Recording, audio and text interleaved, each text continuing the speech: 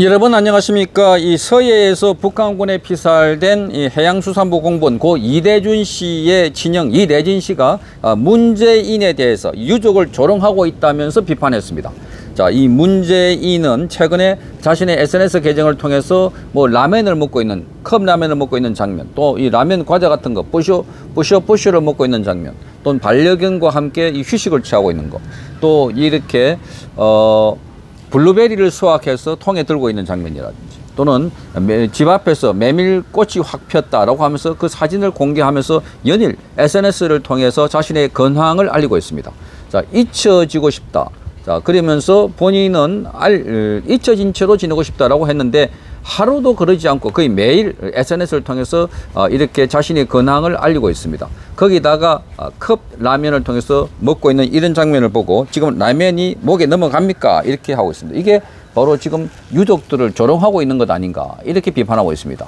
자, 유족들은 지금 이 동생 이대준 씨의 피살 경위 그리고 이것 관련해서 월북했다고 하는 그런 프레임을 이 진상을 규명하기 위해서 애를 쓰고 있고 먹지도 자지도 못하고 이렇게 있는데 국민을 희생시켜 놓고 국민을 제대로 구하려고 하지도 않고 국민의 그 진상 규명은커녕 오히려 자진 월북했다고 프레임을 씌워가지고 이렇게 두 번, 세 번 고통에 주고 있는 이런 대통령이 지금 퇴임하고 난 뒤에는 오히려 이렇게 한가롭게 신수 노름하고 있는 이 부분에 대해서 아주 직격탄을 쏘고 있는 것입니다. 자, 그런데다가 그 진상 규명은 그냥 오히려 그걸 하지 못하게 대통령 기록물로 분류를 해가지고 그걸 이 유족들이 소송을 걸어가지고 이겼음에도 불구하고 대통령은 항소를 해가지고 15년 동안 또 많게는 30년 동안 관련 내용들을 숨기려고 하고 있다 하는 비판을 쏟아내고 있습니다. 자, 이 이래진 씨는 문재인에 대한 성명서를 통해서 오늘 문 전 대통령에 대한 성명서를 발표했습니다. 이걸 통해서 저희 가족들은 3년 동안이나 지난 정권에서 무자비하게 뒤집어 씌운 월북몰이 때문에 말할 수 없는 고통 속에 살았다 이렇게 말했습니다. 동생의 진상규명과 명예를 지키기 위해 뜬 눈으로 밤을 새웠고 또 너무도 큰 아픔과 고통을 견디면서 문재인 정권이 저지른 만행에 맞서 국민들에게 진상을 알렸지만 당신들은 지금도 색깔론을 거론하면서 2차, 3차 가해를 하고 있다 이렇게 비판했습니다. 색깔론. 자, 이어서 대통령 스스로 조카의 편지에 투명하고 엄중한 조사를 통해서 진실을 밝혀주겠다라고 뻔뻔스럽게 편지 한 장 달랑 던져주며 약속을 지켰나 이렇게 말하고 있습니다. 약속을 지키셨나? 자, 대통령 끝났다고 라면을 먹는 사진을 날마다 올리면서 유가족을 조롱하십니까? 지금 라면이 목구멍에 넘어갑니까? 라고 따져 물었습니다. 라면이 목구멍에 넘어가냐는 겁니다. 자, 이 씨는 그동안 약속도 스스로 짓밟아버리고 조롱하면서 라면을 목구멍에 넘기는 장면, 마치 코스프레 떨면서 동생의 뒤집어 씌운 이 사생활을 비웃듯이 연출을 한다 이렇게 말했습니다. 자, 정보가 취약한 힘없는 국민이 정부를 상대로 항소를 하면 세상이 바뀌겠느냐 이렇게 하고서는 정작 당신은 퇴임하며 모든 기록물을 꽁꽁 감추며 도망갔다 이렇게 말했습니다. 꽁꽁 감추며 도망갔다. 자, 뭐를 감추고 뭐를 지우려고 했고 그래서 조롱해놓고 갔는지 이제 낱낱이 밝혀낼 것이다 이렇게 말하면서 4일 민주당의 당론 채택과 13일 의결이 없다면 바로 대통령 스스로가 봉인하고 닫아버린 그 기록물을 못 봅니다. 왜 저희가 정보 공개 소송에서 성수한 이 정보를 못 보게 합니까? 라고 비판했습니다. 정보 공개 청구 소송에서 이겼지만 그러나 항소를 해가지고 항소하는 동안에 대통령 임기가 끝나니까 그걸 바로 대통령 기록물로 분류를 해가지고 이 정보를 못 보게 딱 막아버렸다는 겁니다. 자, 이래진 씨는 국회에서 유족이 요청한 성소한 정보가 공개 의결이 되도록 민주당 국회의원들에게도 시켜달라. 민주당 국회의원들에게 지금 정보를 보도록 시켜달라. 그동안 말장난으로 저희 유족을 조롱한 것 아니었다면 문재인 전 대통령이 스스로 봉인을 해제해야 한다고 말했습니다.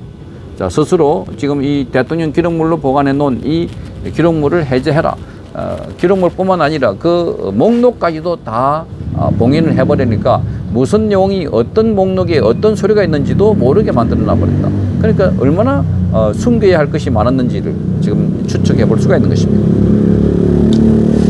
이어서 국권 통수권자와 대통령으로서 국민의 생명과 안전을 지켜야 할 마땅한 의무를 저버린 이 문재인을 고발하는 것이 마땅하나 저를 도와준 변호사의 만류로 지금까지 고발을 꾹 참고 있다, 이렇게 말했습니다.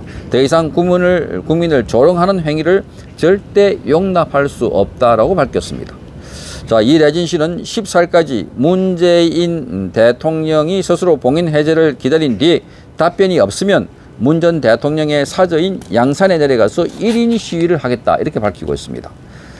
자, 이렇게 보면 지금 서해 공무원 이 유가족들은 하루하루 정말 애끓는 피를 토하는 심정으로 이렇게 진상규명을 하기 위해서 애쓰고 있는데, 문재인은 이렇게 뭐 등산을 했다, 뭐 이 채소를 가꾸었다, 수확을 했다, 메밀꽃이 피었다, 이런 아주 한가한 그야말로 이 유유자적한 생활을 하고 있는 것, 이걸 보여줌으로 해서 자, 유족들을 조롱하고 있다, 이렇게 비판을 하고 있습니다.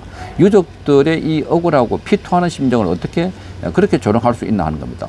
적어도 대통령이라면 공감하는 부분이 단 1도 있으면은 본인이 나서서 미안하다, 잘못했다, 그렇게 말을 하든지, 아니면 유족들을 불러가지고 설명을 해주든지, 자, 공개를 해서 자, 뭐가 잘못됐는지 이 부분을 알려야 되는데, 그런데 지금 오로지 김정은의 이 입장만 대변해서 김정은이 곤란해지지 않도록 이렇게 정보를 꼭꼭 숨기고 있는 것 아닌가. 지금 오늘 알려진 정보를 보더라도 오히려 청와대에서 이대준 씨가 자진월북했다 하는 것을 빨리 홍보를 해라, 널리 알려라, 이렇게 말했다고 하태경 의원이 그 소리를 직접 봤다고 합니다. 정말 기가 찰 노릇이 아닐 수 없습니다. 자, 이런 사람이 대한민국 대통령하고 지난 5년 동안 있었으니까 나라가 어느 꼴이 됐는가. 지금 보면은 뭐 이렇게 수염을 덥수룩하게 길어가지고 무슨 이 신선노름 하듯이 정말로 모시 같은 것을 입고 아주 모양도 이상하게 있습니다. 저걸 보고 또 이 더불어민주당 의원은 자, 거기서 막 욕설을 하고 많이 반대를 하니까 굉장하게 많은 피해를 보고 있다, 이 피해 코스프레를 하고 있습니다. 자, 이게 문재인 실체다. 국민의 이름으로 지금 심판을 하자 하는 목소리가 더 넓고 광범위하게 퍼지고 있는 것은, 자, 이 행동을 보면, 이대준 씨에 대한 행동을 보면 대통령도 아니고 국민도 아니고 오히려 북한의 김정은 입장을 위해서 일해왔다 하는 것을 대해서 많은 국민들이 지금 분노를 느끼고 있습니다. 자, 서해 공무원 피살 사건, 2020년 9월 21일 연평도 해상에서 어업 지도선을 타고 당직 근무를 했던 이 씨가 실종됐다가 하루 뒤인 22일 북한군 사병에 의해서 총격으로 숨진 사건입니다. 자, 당시에 이 씨 실종 8일 만에 중간 조사 결과를 발표한 해경은 고인이 자진월북을 하려다 일어난 일로 판단된다 하는 입장을 내놨습니다. 자, 그러나 사건 발생 1년 9개월 만인 지난 16일 해경은 숨진 해양수산부 공무원이 당시 월북했다고 단정할 근거를 발견하지 못했다라고 번복했습니다. 이후에 해경청장 등 지휘부 9명이 일괄 사의를 표했지만 대통령실은 감사원 감사 등 진상규명 진행을 이유로 사의를 발리했습니다. 자, 진상규명은 바로 문재인에게 해야 될 것 같다. 문재인의 조사를 하면 모든 것이 다 드러날 걸로 보입니다. 자, 이런 상황에서 라면을 먹으면서 자, 나 봤지, 지금 양산에서 잘 지내고 있어, 이렇게 보여주는 이 사진, 유족들은 정말 이 분통이 터지는 그런 상황인 것 같습니다. 국민도 함께 분통이 터지고 있습니다. 성창경 TV였습니다.